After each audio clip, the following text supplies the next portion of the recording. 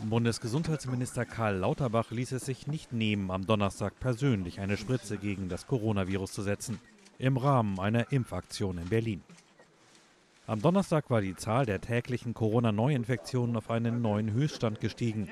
Das Robert-Koch-Institut meldete 262.752 Neuinfektionen binnen 24 Stunden. Das sind über 50.000 Fälle mehr als vor einer Woche.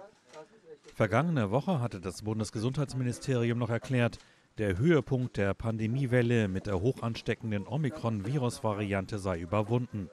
Gerade jetzt sei das Impfen wichtig, sagte Lauterbach. Wir haben eine Impflücke, die wir nicht akzeptieren können. Die Impflücke ist so hoch, dass wir ohne eine deutliche Verbesserung der Impfbereitschaft und der Impfquoten im Herbst wieder erhebliche Probleme haben werden. Wie groß die Probleme sein können, zeigt die jetzt wieder anwachsende Omikron-Welle, die wahrscheinlich größtenteils getrieben ist durch die BA2-Untervariante. Wenn wir dies nicht in den Griff bekommen, werden wir über viele Wochen hinweg jeden Tag 200 bis 300 Todesfälle beklagen. Damit können wir uns nicht abfinden.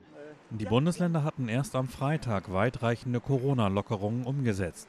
Lauterbach und Justizminister Marco Buschmann hatten am Mittwoch zudem einen Entwurf für ein abgespecktes Infektionsschutzgesetz vorgestellt, das den Großteil der Corona-Maßnahmen ab dem 20. März streicht. Die Länder sollen aber bis zum 3. April Zeit haben, die neuen Regelungen umzusetzen.